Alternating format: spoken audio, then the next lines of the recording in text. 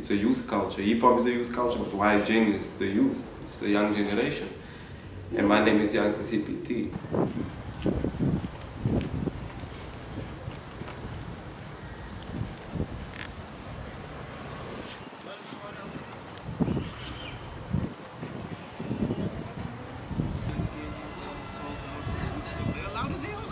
Show it to you, but show it to you. Nah, he's the cool one. Think about it, he's one. Yeah, we want them. This is our blog. You must just watch out. Uitkijk voor ons. We patrolling officer. Patrolling. As I told you earlier, they always, you know, securing the perimeter, doing fuck all. But today they came to us for a picture. How nice. Coming from the West Coast. It's like Cape Town and Compton or Step Bros. If you don't understand our slang, keep your big closed. I grew up around Tupacs, they were all on death row.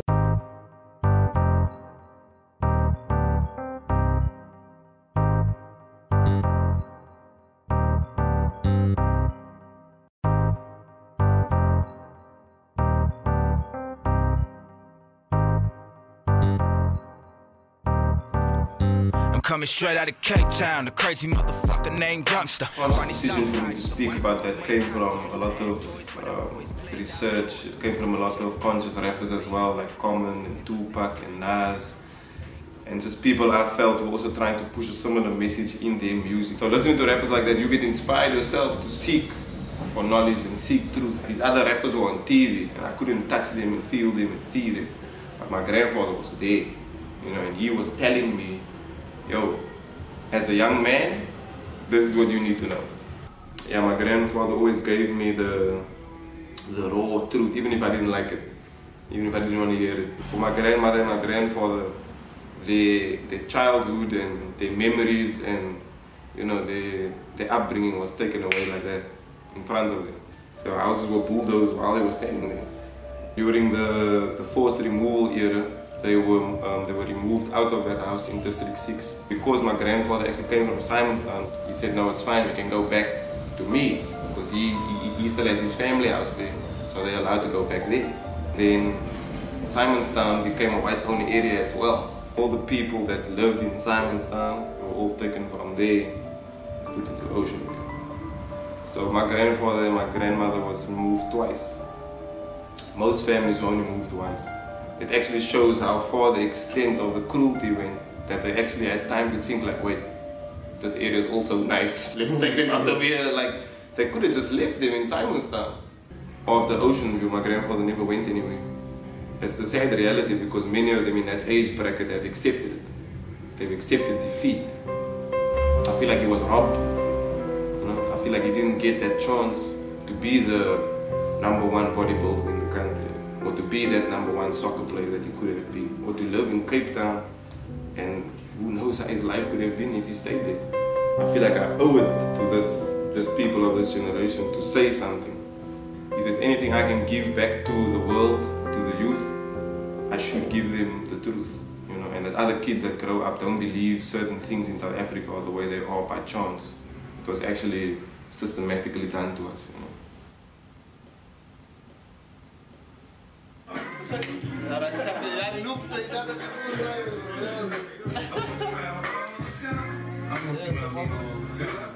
Captain.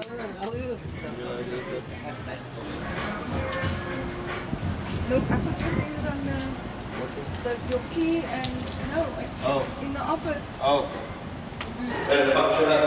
very nice. Ah. I know. Furniture, you guys are getting an exclusive look into the furniture section as well. Deco.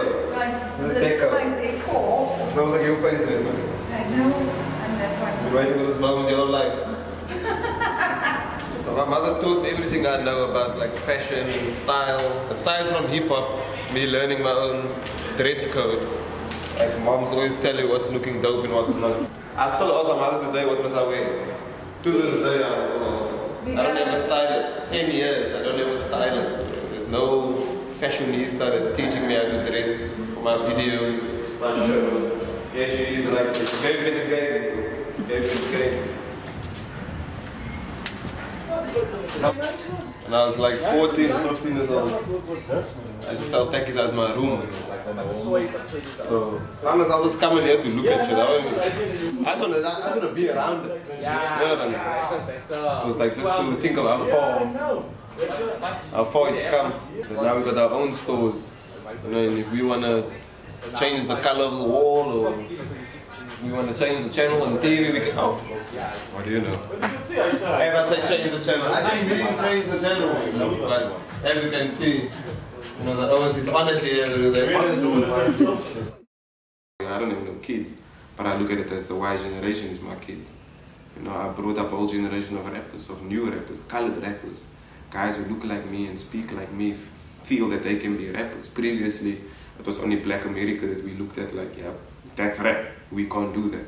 We are in South Africa, we are not black. We can't do that. We speak Afrikaans, we Muslims, we come from Cape Town, it's a different world, we can't rap in this place. Until I decided that I don't believe in it. I can be whatever I want to be. If I want to be a rapper, I want to be a rapper. And by me doing this and having this establishment and building this, it's testimony that I wasn't lying. I didn't have to conform, I didn't have to change who I was to become successful. This office and the building itself even is testimony to that. That serves as a lesson for the next generation, for those coming up, for the Y generation as well, and Generation Z, because that's what we're in now. And I want them to see that their previous generation, their predecessors, the Y gen, which is me, I was not afraid. I was not afraid to take risks. I was not afraid to take chances. I left it all on the floor. I want them to see that. I want them to realize that and remember that.